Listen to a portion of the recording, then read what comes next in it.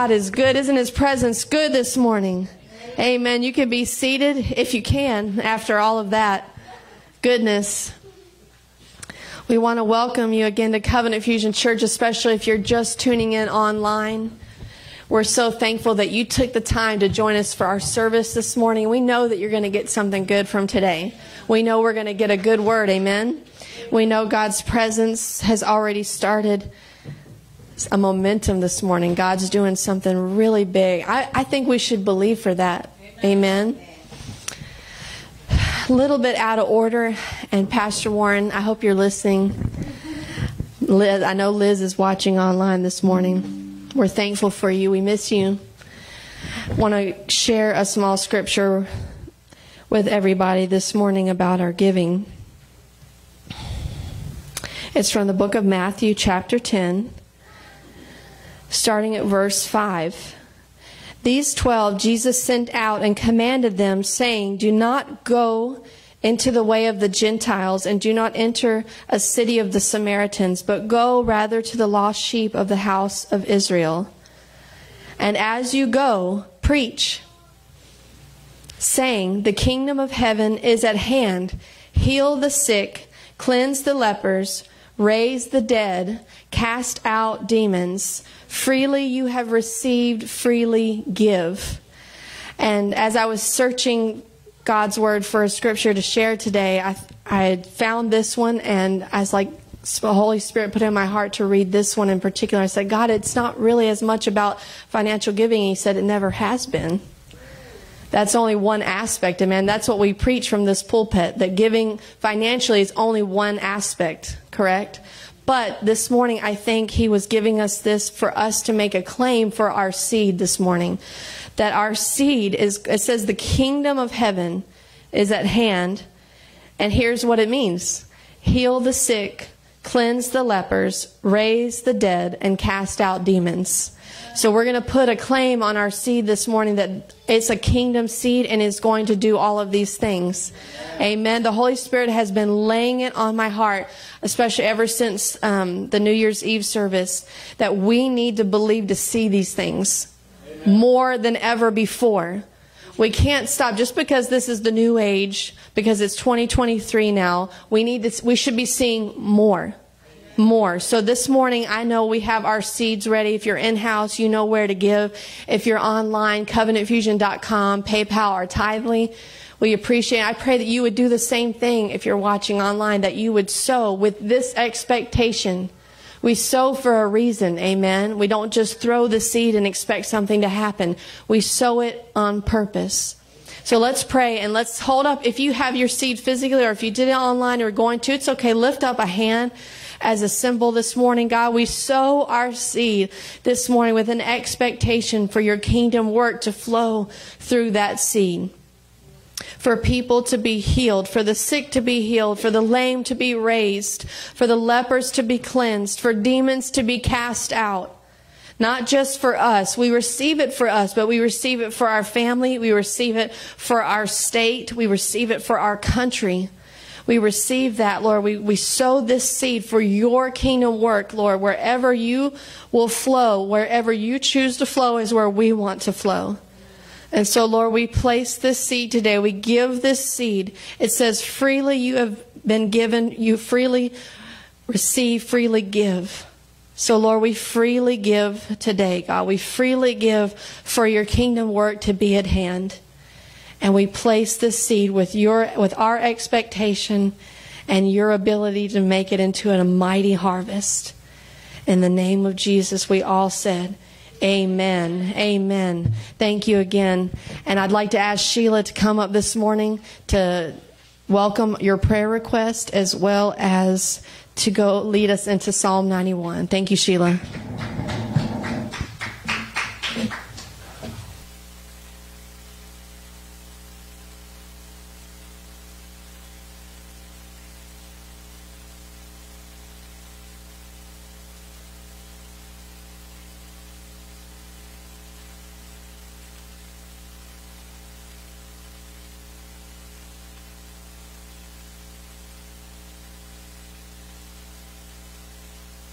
Our number Coming into an agreement is so powerful. And everyone has burdens, but you don't have to carry your burdens alone. You can lift them up to the Lord and have someone come into an agreement with you that whatever you're asking for, God will take care of every single need. There's nothing too big for God. He can take care of everything. Remember, He created this earth. When you stop and think about all that He created, why would doing something for us be such a big thing for Him? He wants us to communicate with us, and with Him. And when we communicate with Him through prayer, that I'm sure He loves it. He loves us to have a personal relationship with Him, even through good times, bad times. But remember, you can always call on this church and believe that somebody is going to pray for you and lift up your burdens. And please call 407-490-4019. That's 407-490-4019. And now we're going to read Psalms 91. And today this psalm has an even greater meaning to myself and to Gail, because coming home from a prayer meeting on Thursday, God kept us from being involved in a terrible accident. The outcome would not have been good, but He saved us at the last second. So we are so thankful for God gave us His word in Psalms 91, how He would lift us up. And He did. And His angels kept us from totaling out my car, and something awful could have happened to Gail or myself. So let us say these words and mean it from your heart, and take it into your heart, and know that God means what He says, and He will do what He says. So let us begin. He who dwells in the secret place of the Most High shall abide under the shadow of the Almighty. I will say of the Lord, He is my refuge and my fortress. My God, in Him I will trust. Surely He shall deliver you from the snare of the fowler and from the perilous pestilence. He shall cover you with His feathers, and under His wings you shall take refuge. His truth shall be your shield and buckler. You shall not be afraid of the terror by night, nor the arrow that flies by day, nor the pestilence that walks in darkness, nor of the destruction that lays waste at noonday. 1,000 may fall at your side, 10,000 at your right hand, but it shall not come near you. Only with your eyes shall you look and see the reward of the wicked. Because you have made the Lord, who is my refuge, even the Most High, your dwelling place, no evil shall befall you, nor shall any plague come near your dwelling. For He shall give His angels charge over you, to keep you in all your ways. In their hands they shall bear you up, lest you dash your foot against a stone. You shall tread upon the lion and the cobra, the young lion and the serpent you shall trample underfoot. Because He has set His love upon me, therefore I will deliver Him.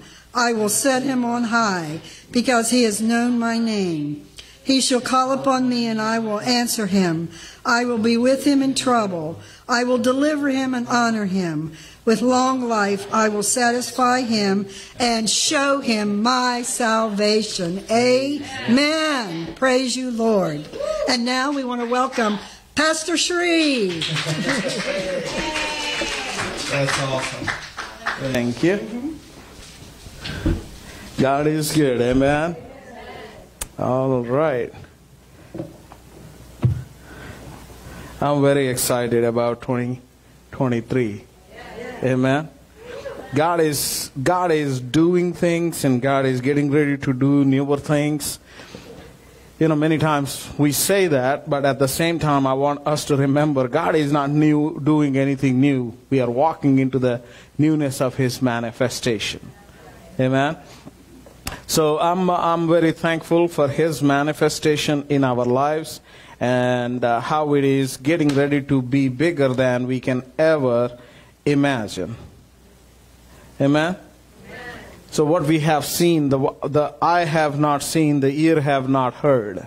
You know, that sort of a thing is what I want to get into and see how much God loves us. It's all the manifestation of what we see is only because of His love. If He didn't love, we wouldn't have it. Because He loves us, we can have it. Many times people ask about the healing or whatnot. Why should you be healed? Think about that. Why should I have this prayer answered? Why should I have this miracle? Why should I have this or that? The answer for that is simple, that God loves you. Because God loves you. Because God loves me. Maybe we should repeat that. Because God loves me. Come on, because God loves me. What's the reason for this? Yeah, because God loves me. Why should I be delivered? Because God loves me. Why should I be healed? Why should I be whole? That's the answer. We don't need to find 1,000,001 answers. Why should I become rich? Because God loves me. That's the answer. Why should I be debt-free? Amen, amen. There don't have to be 1,000,001 reasons. Just one reason is enough. God loves me. We got to bank on that. We got to remember that, how much the love of God works in us, for us, and through us. Amen. After the mantle is what I'm going after. Many times we don't understand what happens after. We have to remember this thing. Many people are all excited. Like, say, let me tell you this. When 9/11 happened, the churches were filled with people. The churches were filled with people. Or even, let's say, let's go a little backward. And when COVID-19 happened, everybody was streaming in. Everybody is taking time to listen to the word, listen to the song, however it can work out into their lives. And then after that is over, after the disaster or after the struggle is over, it's hard. It's hard. We see people coming and worshiping God when they are in struggle, when they are in trouble. But what happens after? The same thing is true not only with the struggle, but it is also true with God's goodness. When God's goodness or God's plan manifests in our life, we just stop there. We have to remember this thing. It's not the end of it, it's the beginning of it. That's why it's important that we need to understand what happened and what has happened. After that has happened, what do we do with it? That's why this after the mantle. Last year we dealt on the mantle. What is the mantle? And when Elisha was dubbed to be a replacement for Elijah, and Elijah threw his mantle on him, and Elisha was expecting. Elisha has an earnest expectation. If we do not have an earnest expectation, the mantle won't work in our lives. The mantle is never going to work in our lives if we don't have a serious expectation about things. God is looking for somebody who is serious about wanting what He has for them. Not only just desiring it, but having the expectation. And God was even dealing with me even last night in a way. Who has the courage? Let me ask you a simple question. Do you have courage to be healed? Do you have courage to be delivered? It takes courage for you to be healed. It takes courage for you to be debt-free. It takes a lot of courage for you to be free from the oppression. Now, one of the most important things that God is asking from us is, for this year, for 2023, can you have courage?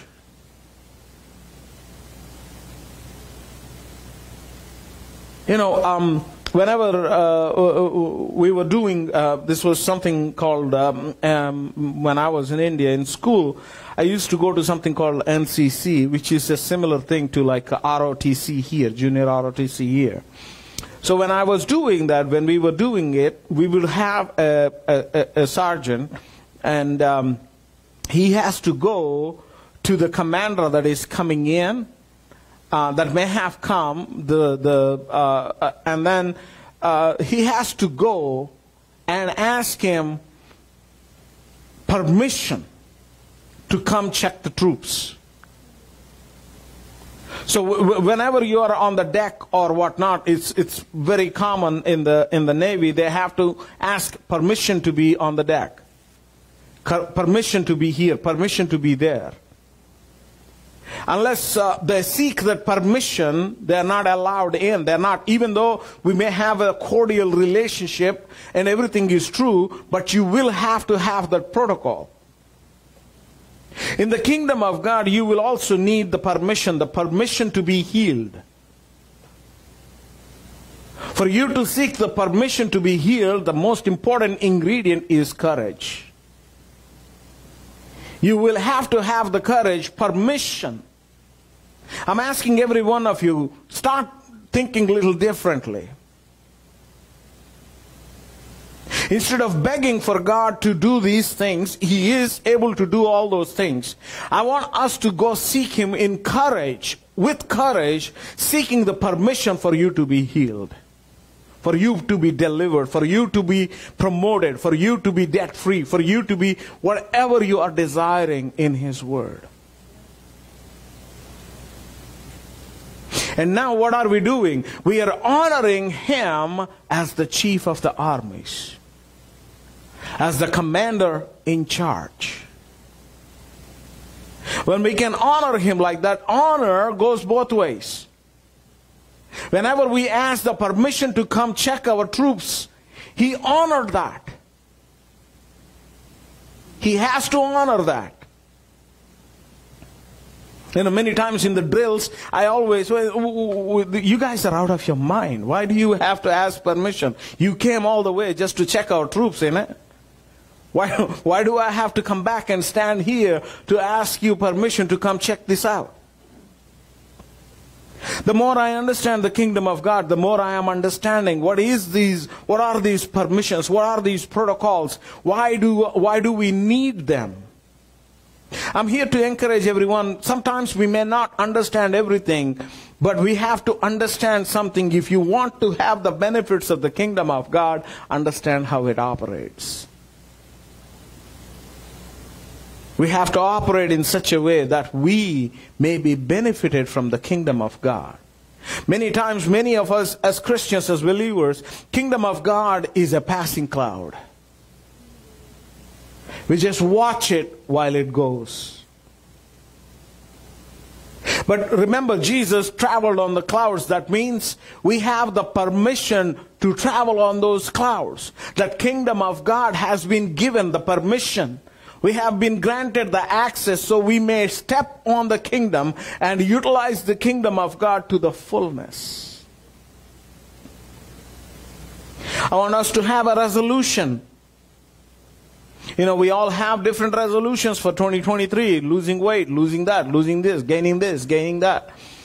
Everybody has a mandate. How much of money I should make this year? How much of this? How much of that? Everybody. Let's also have a mandate of growing in the kingdom. Let's also have an understanding of the kingdom protocols. His way of doing things. Amen. This after the mantle is something, my attempt for this is for us to be taught of the kingdom ways. That we may position ourselves and prepare ourselves to see the greater glory of God. We are bound to have greater glory. As much as the markets and the world around us is predicting we are bound to have a recession, I'm here to predict something. We are bound to have His glory. What do you want? You want the darkness or you want His glory? Choice is yours. That's why the distinction is, if you are going to walk and operate on this earth as an emotional man, as Ahab the king, as an emotional, derived by your emotions, all you will get is darkness. All you will inherit is darkness. Don't tell me I didn't tell you. I just want us to have a clean and clear understanding how much your emotional person is your enemy. He weakens you. He weakens you so much that you can't see what God is trying to show you, because you're caught up in your emotional bubble. We have to learn how to fire and get rid of Ahab that is in us. If we don't get rid of the Ahab that is in us, we will not be able to get rid of the Ahab that is in the streets. And not only that, if we don't get rid of the Ahab that is in us, we will never be able to get rid of the Jezebel. Everybody realizes and recognizes the Jezebel, but you can't do a thing about it. You see it politically. You see it happening all around us. People are controlling us. Everything is being done in a control format. How are we going to control the controller? That's the most important question you have to ask for yourself. How do I control the controller? Kill Ahab that's in you. Because you are his feed. You are Jezebel's feed. Ahab is Jezebel's feed. If there was no Ahab, Jezebel can't control. That's why it's important for us to understand what I am going after. I'm trying to break it down, the details of it as much as possible, because you have been given a mantle upon you. If we don't know what to do with the mantle after the fact, what's the point of having the mantle? 1 Kings 19th chapter, starting from verse 15. I'm going to repeat this again. 1 Kings chapter 19, 15th verse. Then the Lord said to him, this is to Elijah, go return on your way to the wilderness of Damascus. And when you arrive, anoint Hazael as king over Syria. Also you shall anoint Jehu the son of Nimshi as king over Israel.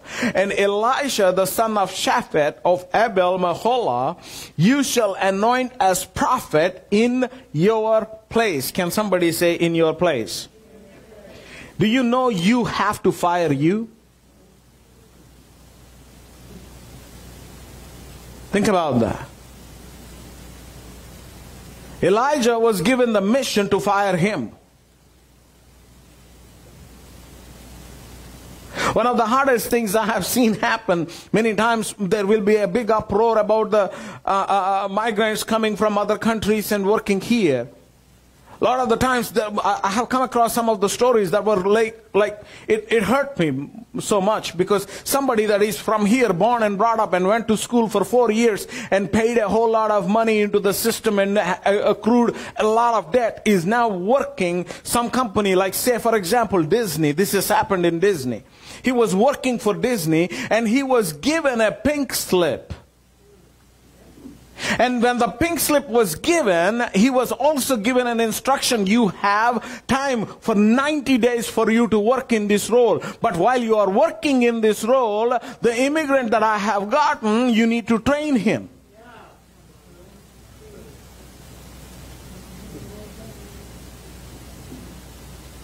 It hurts. It stinks. And it stings. But think about it here. Elijah was instructed by the Lord to find his replacement.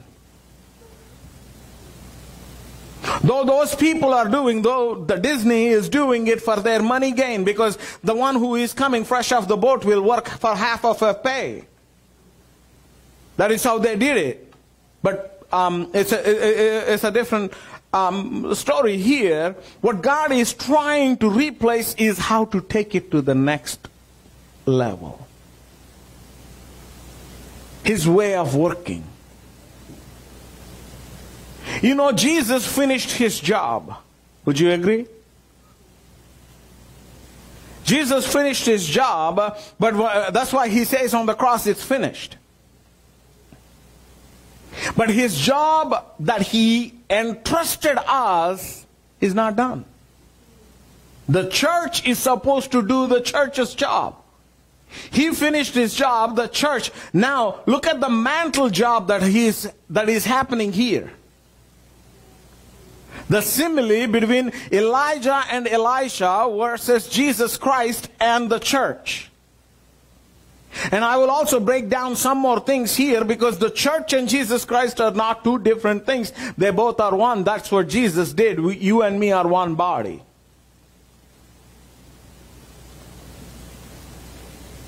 But there was a mission when he asked them to anoint these people.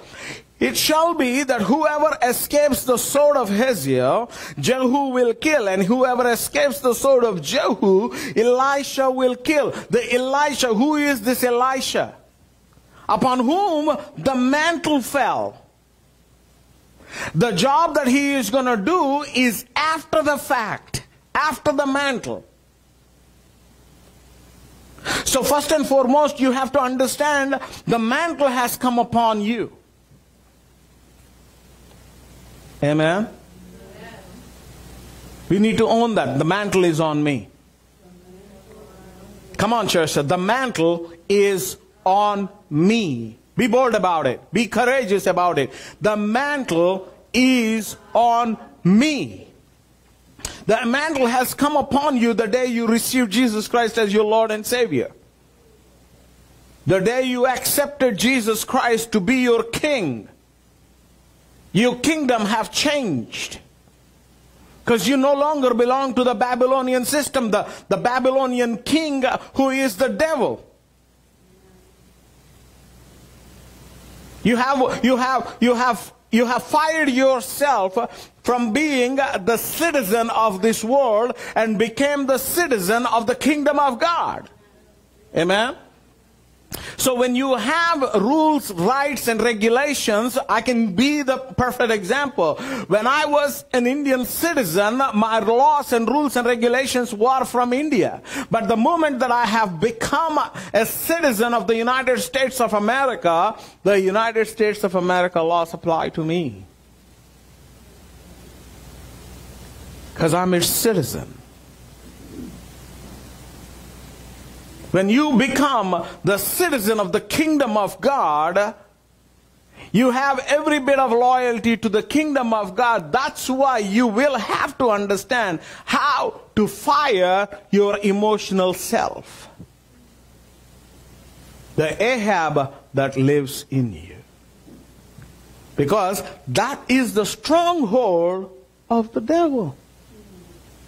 You lived with him. You lived under his authority.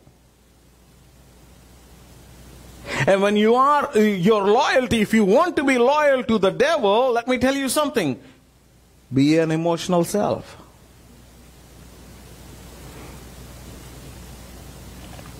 Whenever you are getting all emotional about things, I want you to remember one thing. You are only helping the devil and the Babylonian system. It's got nothing to do with the kingdom of God.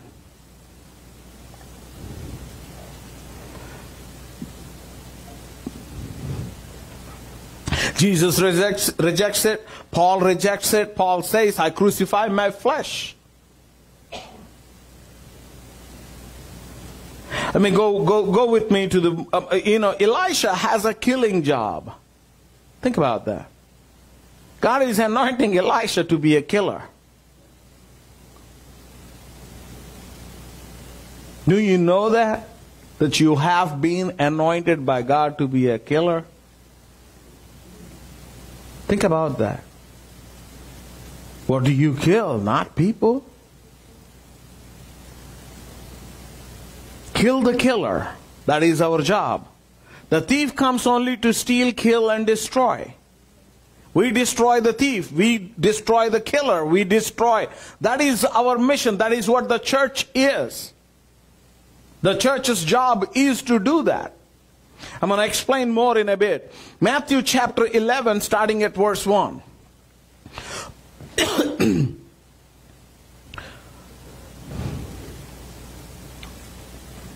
Now I pray the Lord will open your eyes for this.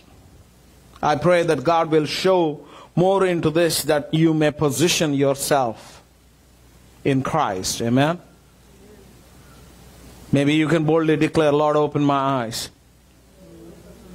Come on, church. Lord, open my eyes. Matthew 11. If you think your eyes are already open, you might be lying to yourself. There needs to be a lot more opening that has to happen.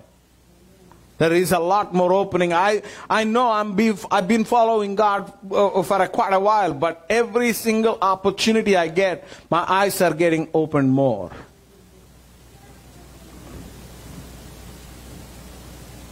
Matthew 11, starting at verse 1. Now it came to pass, when Jesus finished commanding his 12 disciples, that he departed from there to teach and to preach in their cities.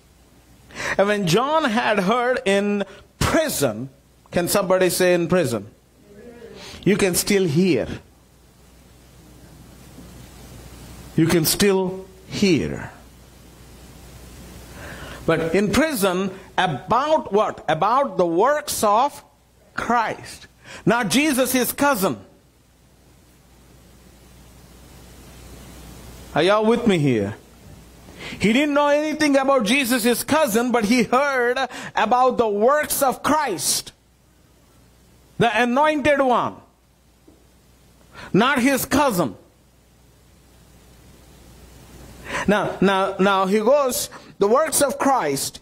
He sent 2 of his disciples and said to him, are you the coming one, or do we look for another? Now think about it. A frame before this, it was John the Baptist who acknowledges, behold the Lamb. Now it's the same John the Baptist is asking the question, are you the coming one? Did the prison change him? I'd like for us to explore this a minute. Are you the coming one, or do we look for another? Or even in this statement, it also tells me that John is trying to force Jesus to become what John wants him to be. Ready or not, here I come. John the Baptist is trying for Christ to become what he wanted. So he sends his 2 disciples asking him this question. Are you the coming one? Now, what John was asking is the same question you and me ask. Why and how I will explain in a minute. Are you the coming one, or do we look for another? Jesus answered and said to them, go and tell John the things which you hear and see. Aren't those the same things that John heard in prison? Why is Jesus Christ trying to reiterate to him, to these 2 disciples, go tell him what has happened, what you see and what you heard? What does he say? Go tell John the things which you hear and see. The blind see and the lame walk. The lepers are cleansed and the deaf hear. The dead are raised up and the poor have the gospel preached to them. And blessed is he who is not offended because of me. Who is that me? Christ, not Jesus. Christ. I want us to think about Christ. Jesus for us is so familiar, we forget that he is the anointed. That's why I'm trying to get after Christ. Jesus means Savior, Yeshua, Joshua, Messiah, Savior. Christ means the anointed.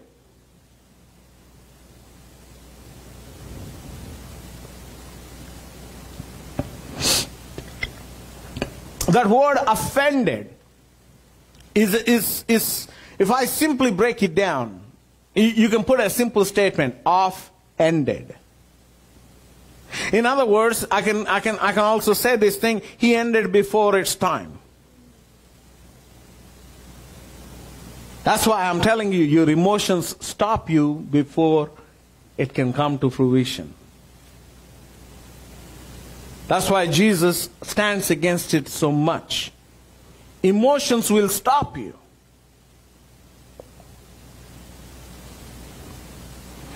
But offended because of me, Christ. As they departed, Jesus began to say to the multitudes concerning John, "What did you go out into the wilderness to see? A reed shaken by the wind. But what did you go out and see? A man clothed in soft garments? Indeed, those who wear soft clothing are in kings' houses." Now, look at Jesus. What was he addressing? He is not addressing the streets. He is addressing the palaces. A moment ago, he was addressing the poor. Now he is addressing the king's palace.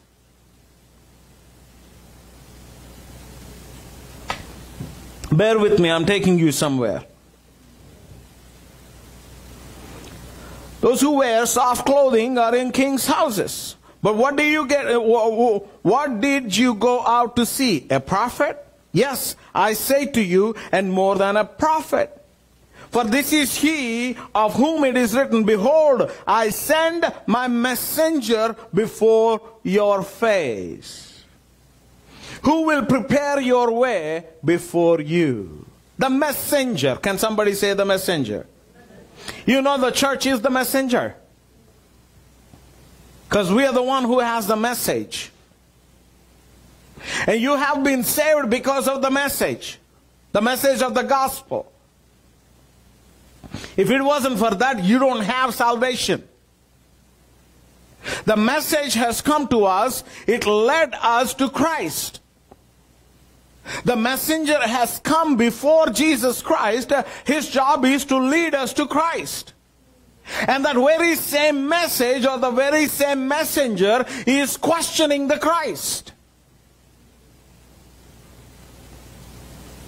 Why is that?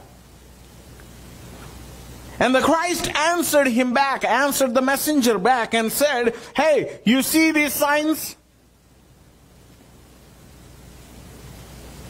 The blind can see, the lame can walk, the dead are raised. Surely I say to you, among those who are born of women," this is also, I want us to understand something. The messenger also implies the days of Noah. The message went on through Noah. Noah is a preacher. He's a preacher of righteousness. He preached and he preached and he preached every single day of his life until he stepped on that boat. And the Lord closed the door. The same thing you and me as a church will be doing, are doing. But the same conflict that John is going through will also be something you and me go through. Which is, "Surely I say to you, among those born of women, there has not risen one greater than John the Baptist." Born of the women. Are you born of women? Remember, when you got born again, you're born of the Spirit. Glory be to God in heaven. You're no longer born of the woman, but you're born of the Spirit. You're moving on from the physical identity to the spiritual identity. If we are still stuck in John the Baptist, the messenger, you may be the greatest person, but you don't scale too much. John the Baptist was stuck in that one site. Now Jesus Christ is trying to break it down for us. He says there is no one greater than him, but he who is least in the kingdom of heaven is greater than he. Now look at this. He's talking about the kingdom of this earth, and now all of a sudden he entered into the kingdom of heaven. And when he have entered into the kingdom of heaven, the greatest role that a man could have in this kingdom of earth is now the least. The first shall be the last, and the last shall be the... But I'm still not there yet. I'll give it to you. And from the days of John the Baptist until now, the kingdom of heaven suffers violence, and the violent take it by force. The violent take it by... Who is that violent? That's the Jezebel I'm talking about. The kingdom of heaven is suffering not because the kingdom of heaven is weak, but because the one to whom it was entrusted is still operating in the in the Ahab's spirit. Because of that, the Jezebel still has a hold.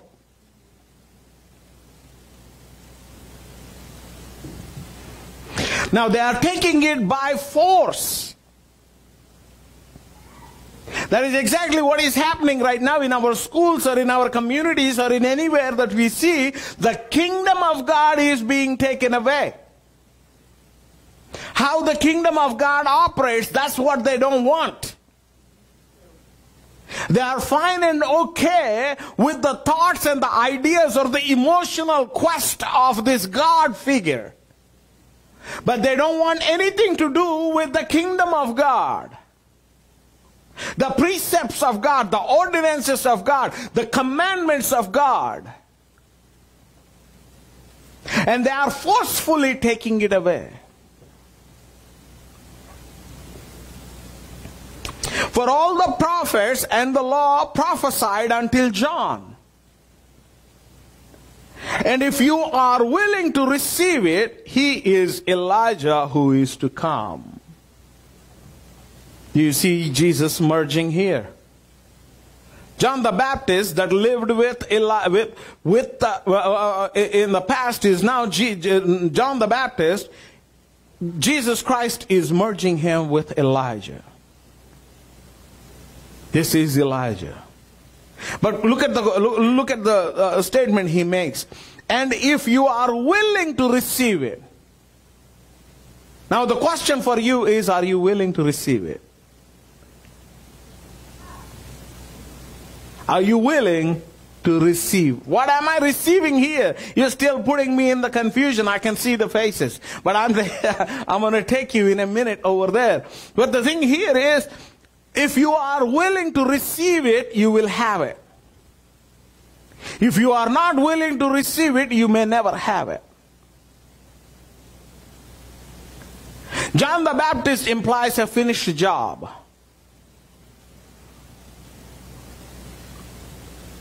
But anyway, Elijah who is to come, he who has ears, let him hear. Now we are talking about the mantle from Elijah that has been transferred onto Elisha. What was John the Baptist's job? He was screaming all the way in the wilderness saying, behold, I'm preparing the way. Prepare ye the way of the Lord. Prepare ye the way of the Lord. That was his scream. That was his preaching. Repent. Prepare ye the way of the Lord. Prepare. He is preparing the way for Elisha. Jesus Christ. I want us to understand something here.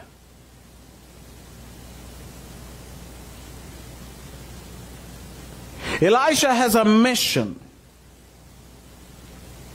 In a similar way, Jesus Christ has the mission. Has the mission, right? Now, that's why when John the Baptist comes to him, he is confused.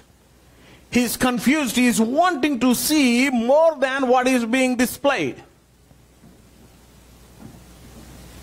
He's looking for this Jesus Christ. He heard about this Jesus Christ. He saw the miracles that Jesus Christ have performed.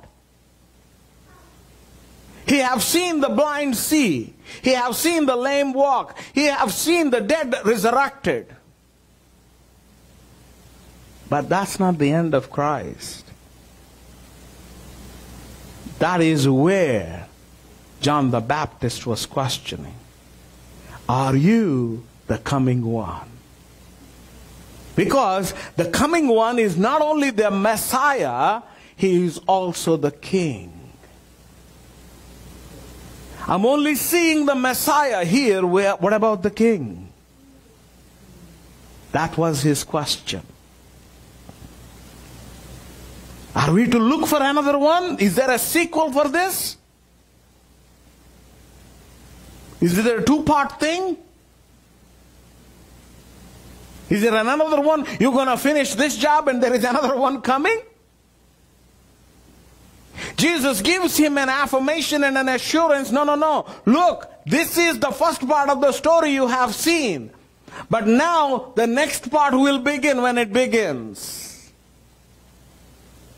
The mantle that has been thrown upon us, I want us to understand this thing. As much as we want to do the mission of Jesus as the Lamb, we also have the responsibility to do the mission of Jesus as the King. Because Christ doesn't stop at salvation.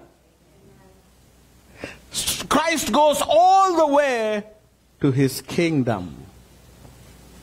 The King of Kings and the Lord of Lords. The church is stuck somewhere here that we are questioning, are you the one or is there something else? The one that has been given to you is all. He is all for you. He is all in all. Remember, Jesus Christ is all in all. He is the Alpha and the Omega. He is the beginning and the end. He began the salvation. He will end with the judgment. Now look at this. He goes on. But to what shall I liken this generation? Now he is talking to this generation. It is like children sitting in the marketplaces and calling to their companions and saying, we played the flute for you and you did not dance. We mourned to you and you did not lament.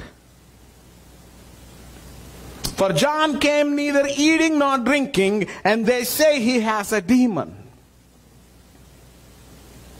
The Son of Man came eating and drinking, and they say, look, a glutton and a wine-bibber and a friend of tax collectors and sinners. But wisdom is justified by her children. You are a child of God's wisdom. Always remember that. God didn't beget you out of anything. He begot you out of wisdom.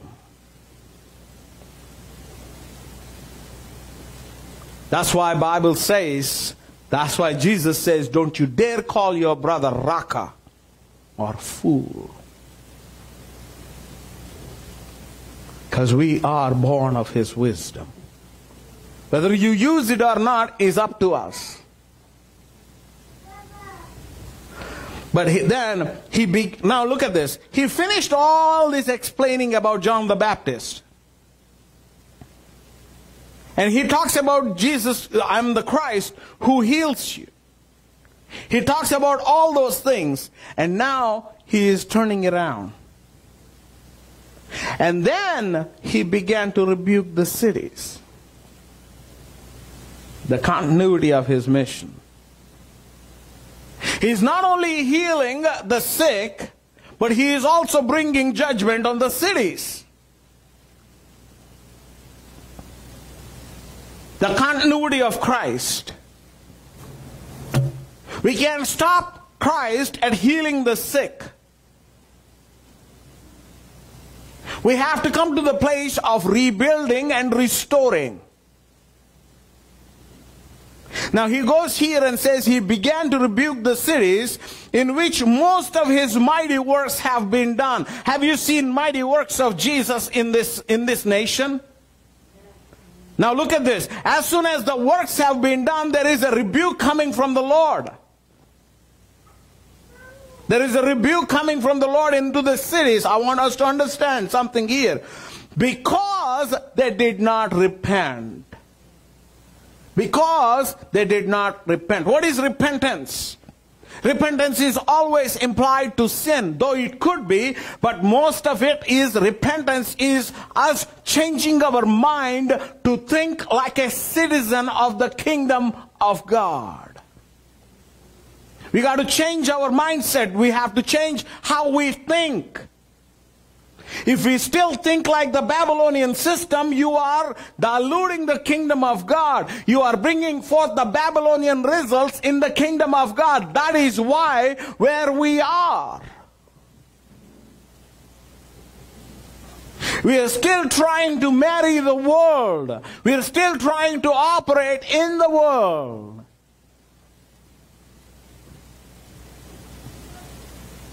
And we are still stuck in not being healed. I'm in no way saying no to the healing. I want us to understand. There is a continuity in Christ that which we have to embrace. While I am on my way to operating in the kingdom of God, I will be healed. Remember the leper story? While they were on their way, they got healed. A lot of the times we are not healed because we are not on our way.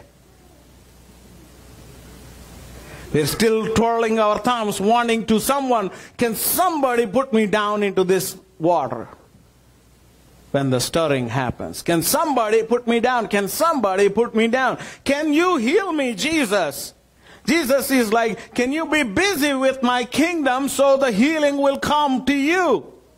While you are on your way, you will be delivered. The blind will see. The deaf will hear. The lame will walk. The dead will be resurrected. That is part of us. That is bound to happen to us. That is not the end of Christ. Can somebody say amen to that? That is not the end of Christ. That is just a part of Him. That is where John the Baptist was confused. He read him all the way through. Why don't I see the king? Why don't I see the king? That ought to be our question too. I want to see the king. Can we declare it? I want to see the king. Come on, church. I want to see the king. I want to see the king. If you don't have that earnest expectation to see the king, you will not see the manifestation of kingdom of God in your life. That is why the mantle has come upon you. Mantle has not come upon you just to be healed, but for you to be operating in the kingdom of God. On one hand, Jesus was healing all these people, and on the other hand, He turns to these cities and He rebukes them. Now He is operating as the king.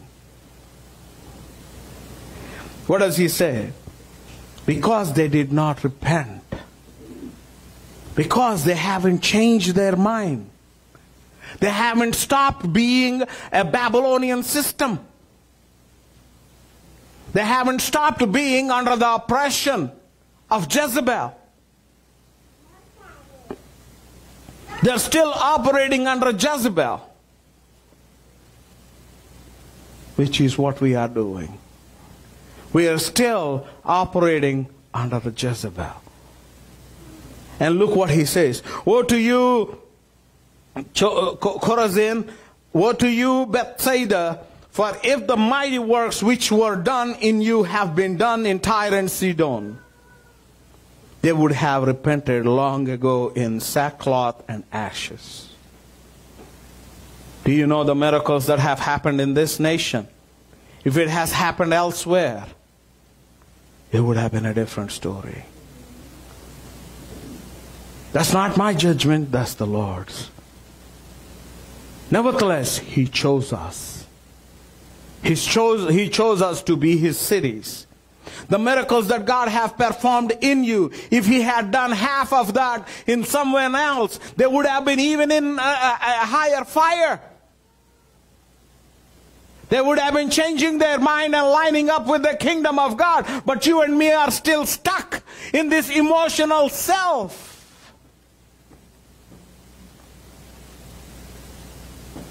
That we are still glorifying Ahab when we should be glorifying Christ the King.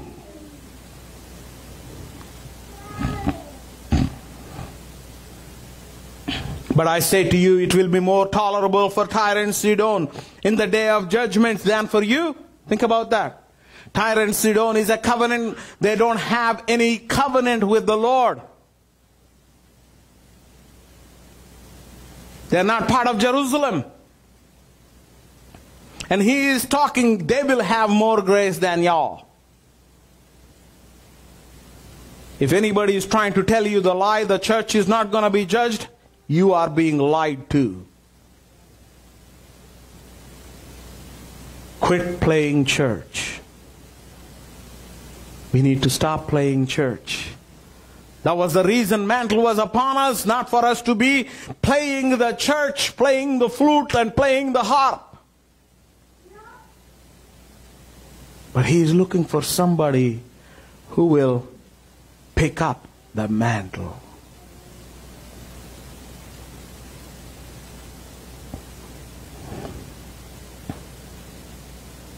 But I say to you, it will be more tolerable for Tyre and Sidon in the day of judgment than for you. And you, Capernaum. You know, Capernaum is Jesus' where His home is. He dwelt there. It is where He lived. And even Him living there, in spite of Him living there, in spite of Him doing all the miracles He did in there, that city didn't repent. Who are exalted to heaven will be brought down to Hades.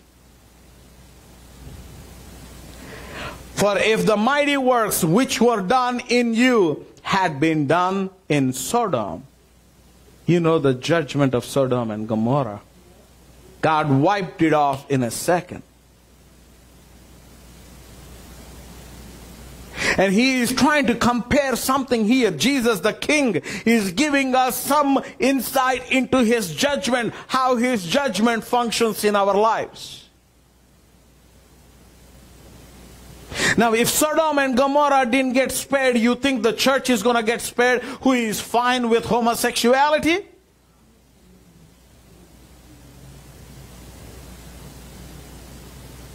And that is what the church is doing now. They are playing the case of Sodom and Gomorrah. If Sodom and Gomorrah couldn't escape the wrath of God, how much will the church? The church, not the world, the church. You know why the church is doing that? Because you have not divorced Ahab. We are still operating with Ahab, that emotional self. Because we are still operating in that emotional self and forgetting the fact you are a spirit and you are born again in the image of Christ.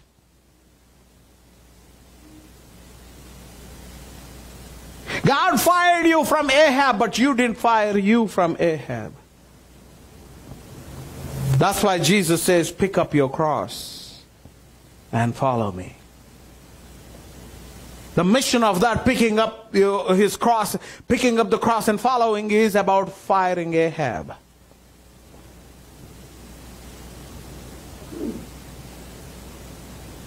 The government is making the laws and the rules. You know why? Because the church is operating with Ahab. As long as the church is operating with the Ahab, Jezebel will have control.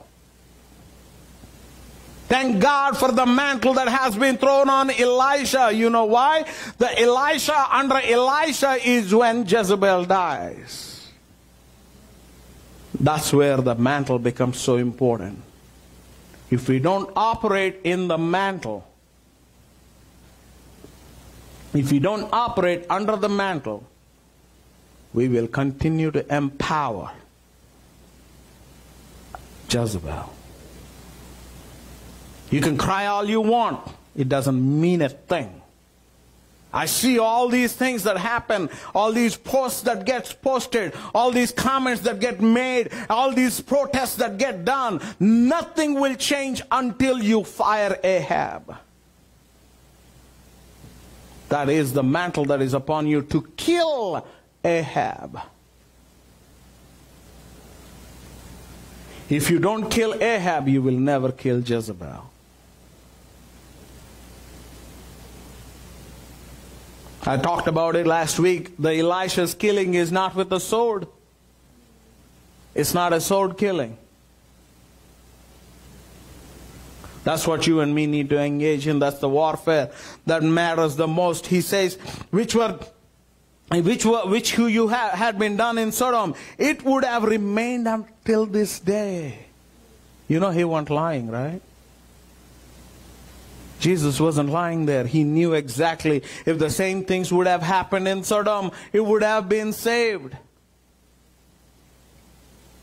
The church is playing too much because they are offended. They are thinking this is not the Christ.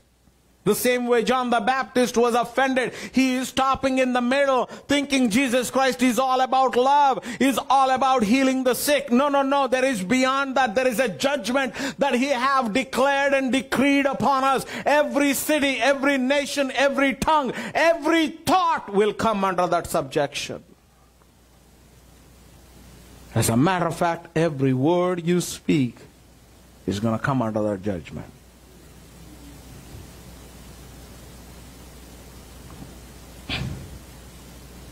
But I say to you, it shall be, 24th verse, but I say to you, it shall be more tolerable for the land of Sodom in that day of judgment than for you. That should be a place where you cry for Orlando. That should be a place where you cry for Florida. That should be a place where you cry for Missouri. That should be a place where you cry for Virginia. That should be a place where you cry for your cities, cry for your states, cry for your United States of America. If God did not spare Sodom and Gomorrah, why would He spare us? As a matter of fact, He says it'll be even higher.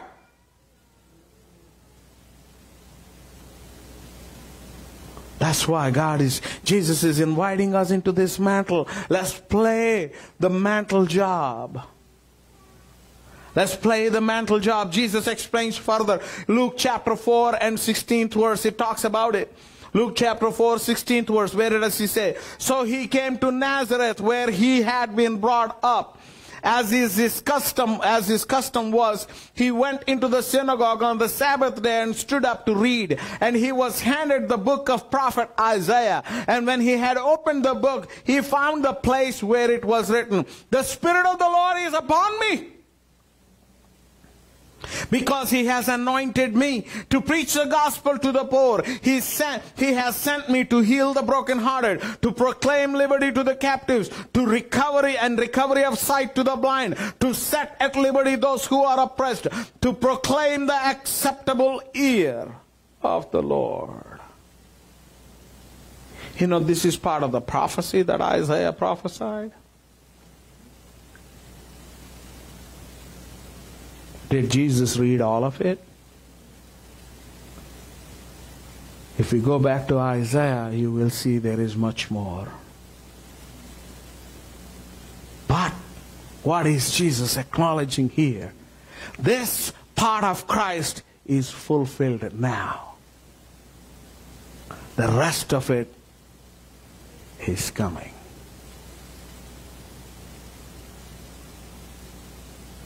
The rest of it. The Christ who have fulfilled, being the healer, being the deliverer, being the one who lifted poor people out of their oppression. The same Christ is coming back as the King. It's the continuity of Jesus Christ. It's no different. It's the same Christ who was the Savior. It's the same Christ who is the King. Jesus the same yesterday, today, and forever. Are we just so content and so stuck with Jesus the Savior that we are not looking for Jesus the King?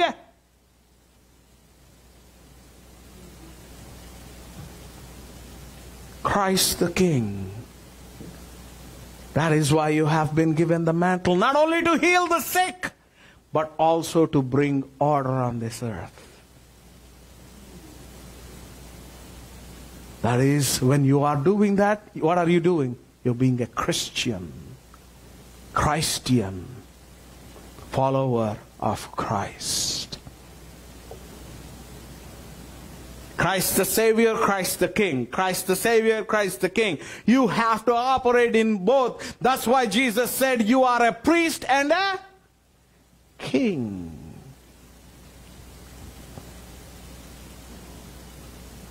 Don't stop with Christ the Savior.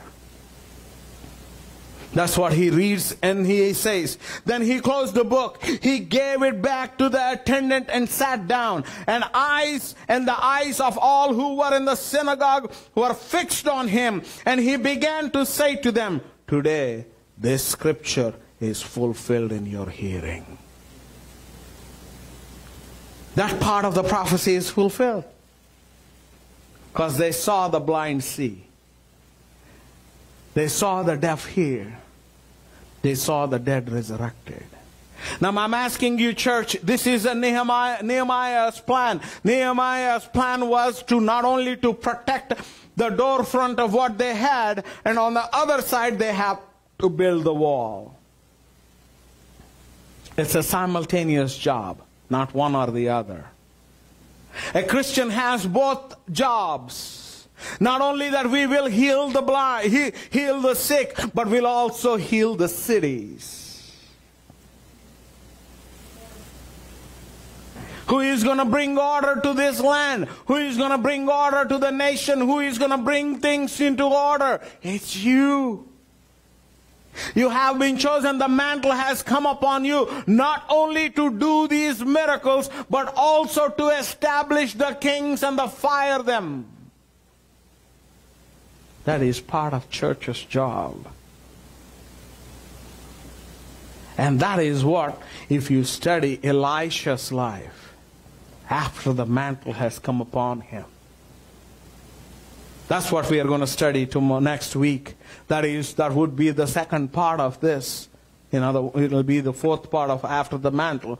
But the next part, I encourage you to study the miracles that Elisha have performed.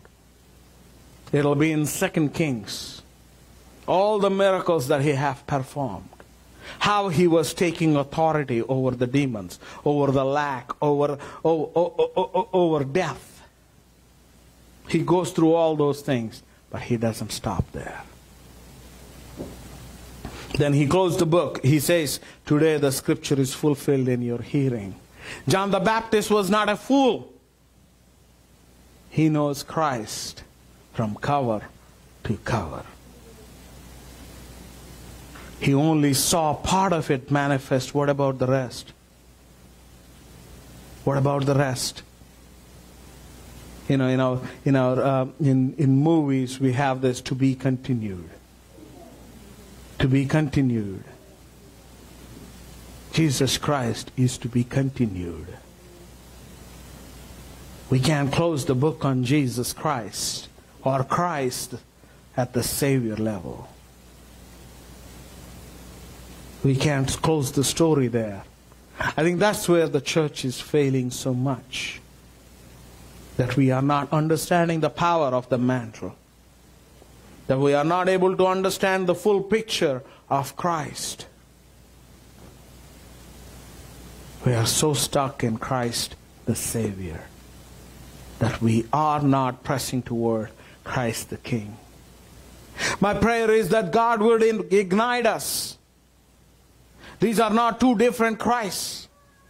Even though we like to differentiate the Old Testament, the New Testament, it's the same God.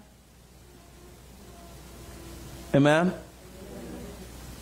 The same thing is true. It's not the Christ the Savior and Christ the King. It's the same Christ. The anointing has come upon him to fulfill the whole mission. If he had fulfilled in healing, that is where again the church fails, because you don't even see the fulfillment of Christ the Savior. Because you're not exploring the healing, you're not exploring the deliverance, you're not exploring the acceptable year of the Lord. The year of Jubilee is about being debt free.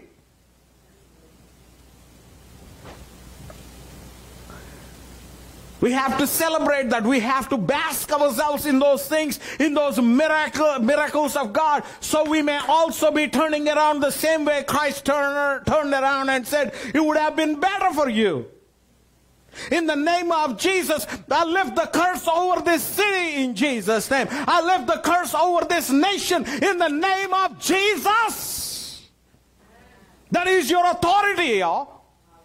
That is what you are in Christ. Not just for you to walk to the lame person. In the name of Jesus, get up and walk. That is yours. And at the same time, you have the same right and same power and same authority to go to a city and say, city, in the name of Jesus, be resurrected. No demon in hell can prosper here, because this belongs to the King. That's the battle God is asking for. Be busy with both. Be busy with both. We have to be busy with both. That is what the mantle is for. Christ the Savior is not the end of Christ. I have these statements I want to end with. Christ the Savior is not the end of Christ.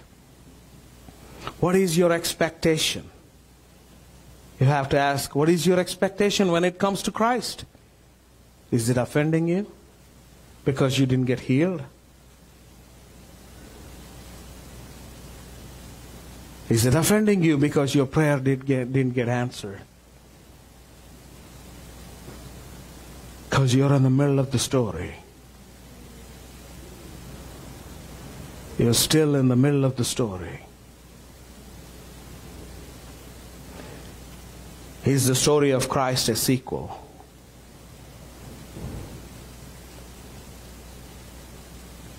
You know, we have a thing in Hindi. They say picture abhi baki hai, which means the picture is still pending. You know, back in the days, if you have watched any of the old movies, there will be a two-part movie. You will have an intermission in the middle where you can get out. Right now, if you watch any Indian movies, you know, it's not practiced here. If you go watch it in India, there will be an intermission. You will be given a recess, so you can go do whatever you want, a 15 minutes recess, and you will come back. But in those movies, in Indian movies, they have this momentum, right? By the interval scene comes, there has to be a bang, which creates an expectation for the second half.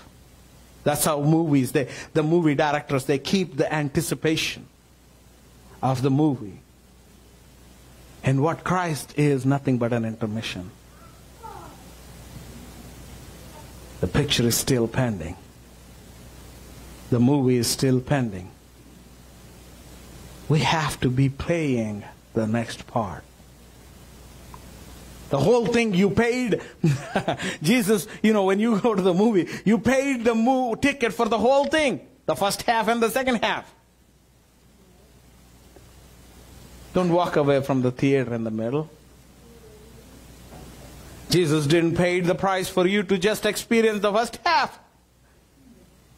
He paid the price for you to experience the full story. Till the end. Till the end. That's why He gave a revelation. It all comes from your expectation. If you are expecting a revealed king, you're ready for it. You're expecting, you have to expect the revealed Savior. And then you also need to expect the revealed King. Now, last question. What is the rebuke of Christ about your city? Intercessor, watchman, I'm calling you in the name of Jesus. Pray for that. Pray for that. That we may not see the plight of Sodom and Gomorrah on us. That's the judgment that has been decreed upon this nation. The same judgment that He have decreed on Sodom and Gomorrah. That is what the Lord have revealed to me. But before that manifestation happens, His church has a chance. Let's take up on that. His church has an opportunity to stand as His church and declare His oracles to see the manifestation of His glory. Amen? Remember, the Sodom and Gomorrah had a same chance. If only there were 5 righteous.